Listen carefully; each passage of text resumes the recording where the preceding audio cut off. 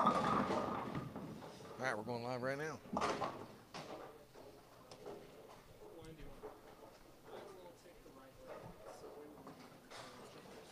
Of course.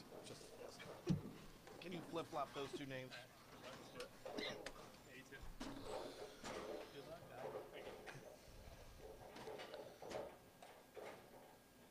Good evening, everybody. We are here for the finals of the Sunday Night Sweeper at Coleraine Bowl.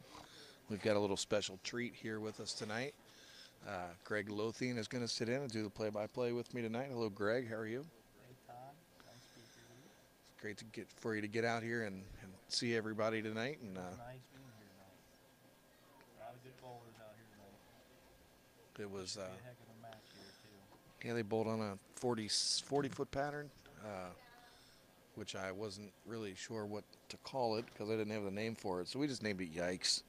We figured it was perfect for what it looked like on paper, but score-wise, it wasn't so bad. You had to make good shots. You had to get to the right part of the lane, but, that's pretty much any pattern. So we've got Mitch Hehn and Matt Staninger are going to shoe it up here for the finals. And Welcome action. yeah,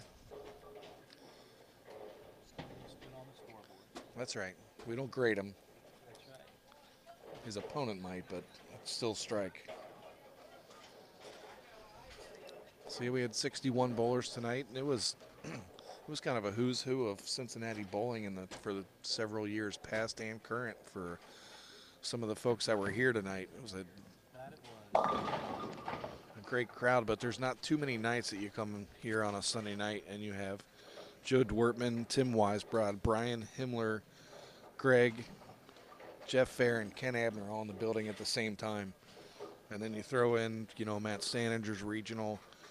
Kyle Cook and Rick McCormick were both here, so you had, three current professional bowlers here, and the other host of many. It was pretty awesome to see. So Very nice, and just some of the women tonight, fantastic bowlers.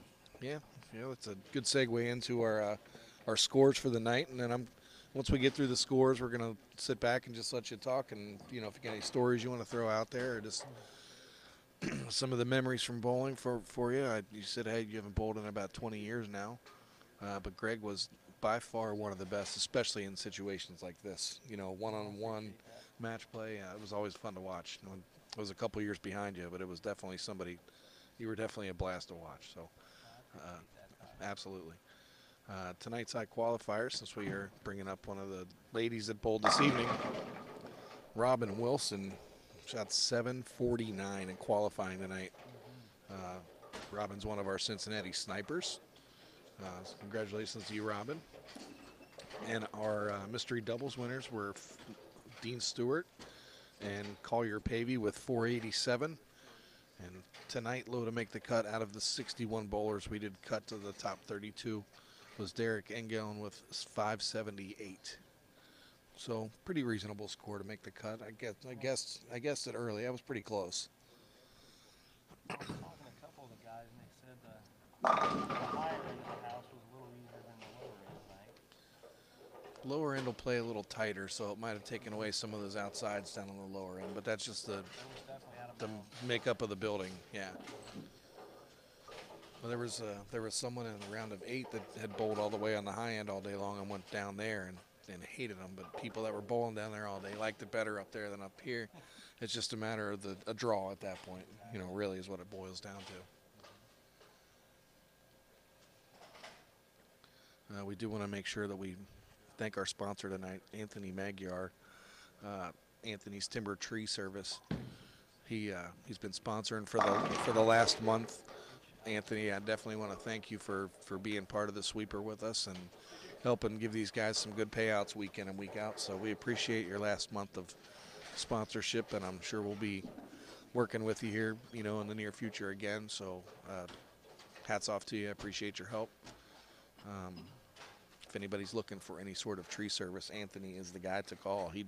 We used him at the house a couple times already, and he took care of a tree that was in the backyard that was kind of peeling itself away and tearing down the neighbor's fence. When it got close to almost tearing down part of our house, I figured it was time to call him. So he came over and took care of our problem for us. So He does. They were in and out of there in no time. You look around, it didn't even look like they were there except for the trees gone. I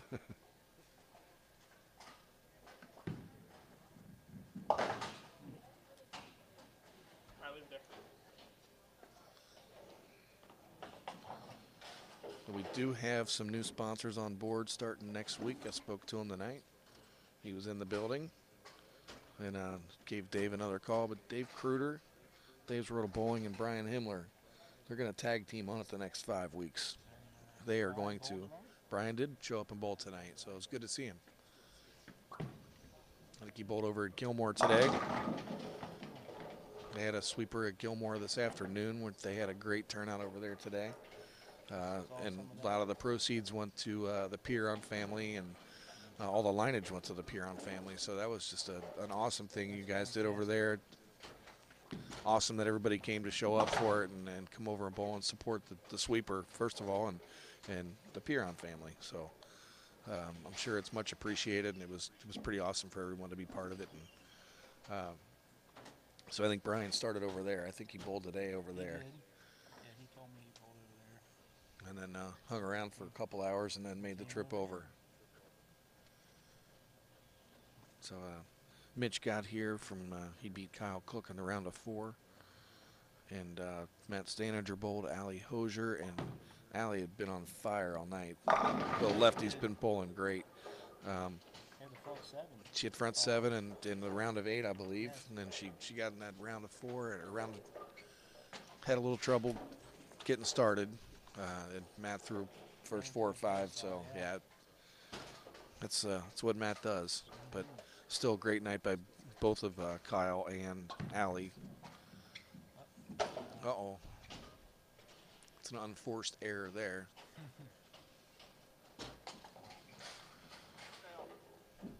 So you've been getting out and about and watching some of these different tournaments, and Actually, tonight was one of the first nights that I've been out and about. Yeah? On lanes. I lived in the bowling alley for so long.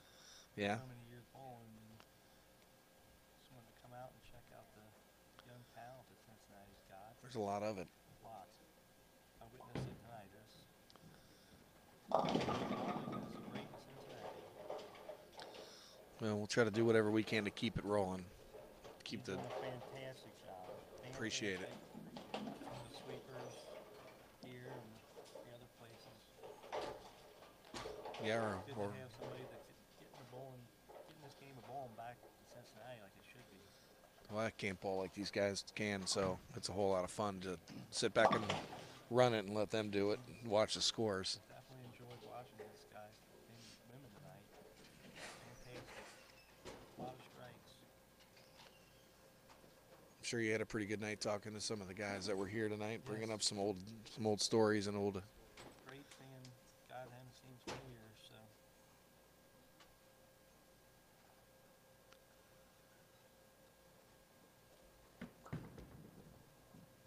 I'm gonna say that looked pretty good off his hand. Yes, it did. Amazing the amount of revolutions these guys get on. And he's just doing it with one hand. I know. The two-handers are amazing. Yeah, the Tim's boy is a two-hander. He was here bowling tonight. You got to watch him a little bit. And Brian Aldridge's boy is a two-hander, and I actually thought he had a really good look all night long. He just must have caught a tough pair, but Good shot. Matt's throwing a different ball in either lane. Just noticed.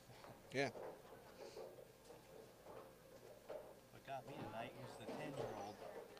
Yeah, Sam. Sam's been here for a month now. He's been coming every week for a month. Amazing bowler at 10 years old. Big old high back swing I and couldn't believe what I saw. It was amazing. a complete ball of energy, that's for sure. Yes. Watch for him in the near future. His name will be said a lot. A lot. A whole lot. Travels from Connorsville to come in to bowl every week, and thanks to him and thanks to his dad Richard for bringing him in. And at first I was a little hesitant about having a 10-year-old come in and bowl the sweeper. I just didn't know if it was the right platform, but you know what? He's he definitely made himself right at home. Yes. Could probably see him in a I'd be shocked. I think he's cashed for his smart account. He won't be able to see that for a long time because it's Right. for college money. But since he's only 10, it's gonna. Yeah. If it draws interest, he might be able to, pay for his whole college on it. That would be great.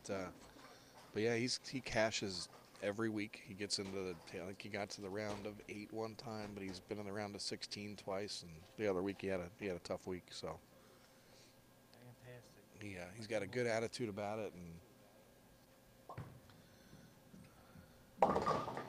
he said at 10 years old, I think I was still picking flowers out in the outfield playing baseball. Exactly. I haven't even thought about bowling. Yeah. I was coming to watch my dad when I was 10 years old and begging him for quarters to go play the video games all night, but I never even considered bowling at that point in my life. And this he's already been bowling for 5 years. I think said he started bowling when he was 5. It's amazing. I couldn't believe it. I'd imagine there'll be some coaches that'll keep their eye on that kid, and they'll grasp him up pretty early. Pocket 7, 10. Ball just got there a little late. 2 bad breaks and 1, basically.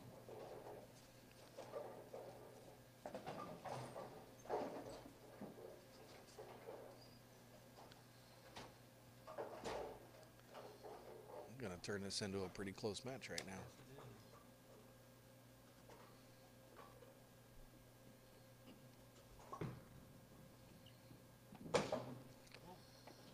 I was about to say that we have some pretty bouncy pins and some pretty bouncy back plates, and I wouldn't be surprised to see that made in one of these, but you got to get one to get two, I guess, right? Exactly.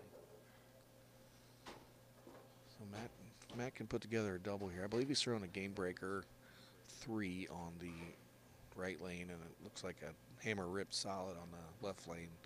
Mitch, I believe, is throwing urethane, so let that one get away from him. Happy with that lead. And this pair is going to play a little different. I use it in qualifying. I use it through one round of the round of 32 tonight, and then we leave it sit. We don't use it the rest of the night, so it's going to be a little fresher. It's going to play a little tighter, so it makes these guys, have to move right off the bat. So definitely does play a little different from the pairs that they came off of. And pair to pair, in any tournament, they're going to play differently. But Yeah, I watch them. Both of them. They're definitely playing different on this pair. In a different area. Both of them are explaining a different area tonight. They were on the pairs qualifying. right. So that you do that every week? Was that? Pretty much the same setup every week. When we get to the round of 32, if we cut to that high, I spread them through every lane that we bowled, and then I just kind of leave the middles alone until we get towards the end. And leave 17 to 22 for the final 4 in the finals. You gonna roll it? Gonna roll it? Oh, That's there you go. that's a strike. That was great. Not sure if that qualifies as a scout. I'm not sure what we call that. It's a strike. That was. I didn't think I was going to have enough oomph to knock that. No, Matt, we were trying to decide what to qualify that is because we can't call it a scout. Yeah, enough for a strike.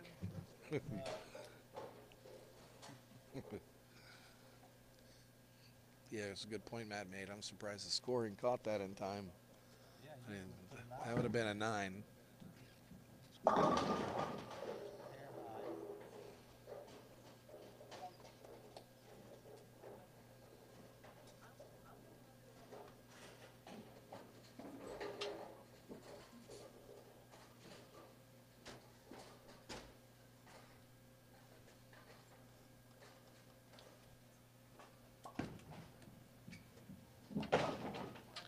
Never a doubt.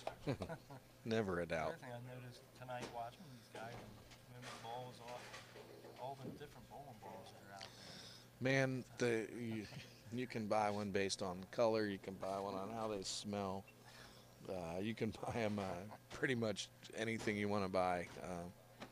Yeah, no, I just turned that up a little. Jeff, I turned the mic up over there on Greg a little bit. Hopefully it's a little better on that side.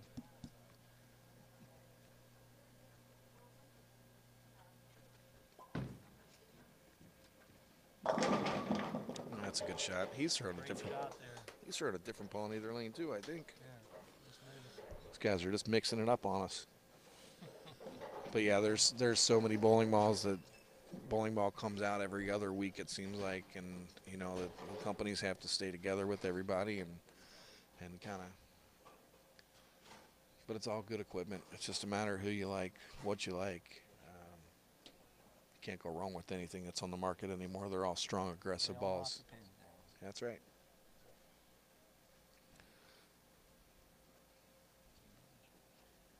That's a good shot there. Yep, he liked that one off his hand. That was a big shot right there for him. It gives him a 5-pin lead. A lot of power. Mm-hmm.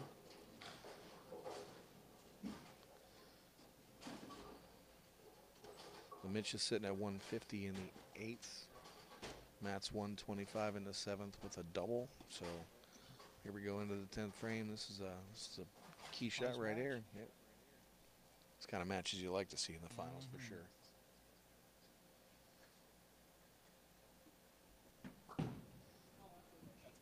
Got that one in. Yep, I heard him holler when he let it go. All that's in.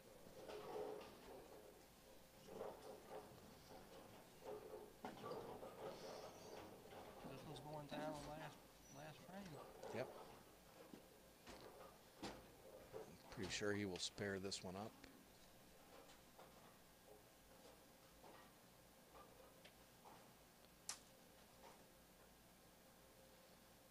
Probably was disappointed in himself in that pitch. Easy spare there for him. All right, pretty much no matter. 94 is possible. Pretty much he's pin count. He wants to at least get 7 pins here. It's going to force Mitch to throw the first one.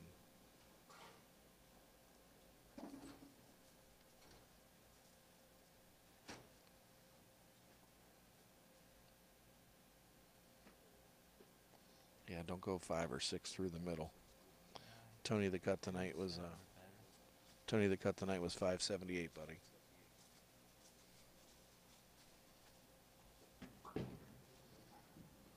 Great shot there. It forces him to throw the first one in the 10th.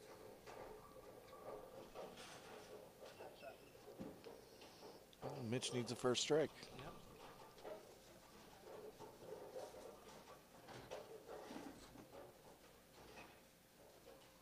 I used to love that.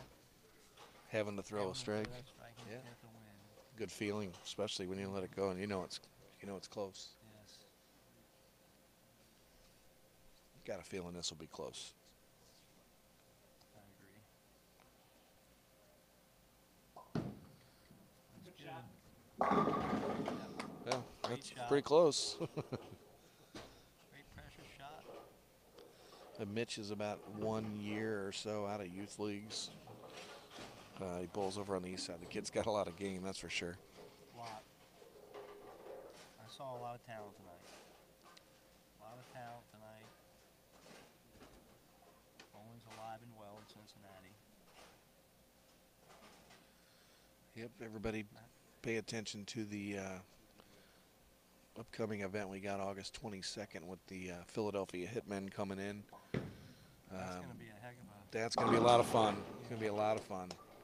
That's going to be a lot of strikes thrown that night. Got a ball demo beforehand, and then we got 2 matches, best of 7 matches against 2 Cincinnati sniper teams we put together, and that's going to be a blast. It's going to be a fun night. Plus, it is my birthday, so that's going to be a good night. I gotta make Good sure I'm birthday here. present having these guys Yeah. coming in.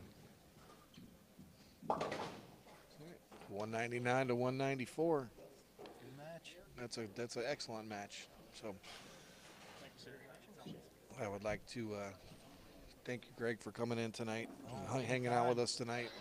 Anytime. Definitely was a lot of fun, and hopefully you got to catch up with some of the guys and see them. And I think I heard you and Joe making some lunch plans to hang out tomorrow afternoon, so that's cool. It was definitely good to see everyone tonight. We'll be back out there next week on Sunday. I'll have the vote out on Wednesday to decide what kind of pattern we want to bowl on next week, and be looking forward to that. And we get more people voting every week, and that's always a good sign. That means we're going to have a lot of people showing up to bowl. So we'll keep throwing that out there. Everybody seems to appreciate that, and we'll see everybody next Sunday. Thanks again, Greg. All right, thank you, Todd. All right, bye-bye. Your earth look better down on this end of the house than that. 7 and 8 is my best. Really? Yeah. Okay,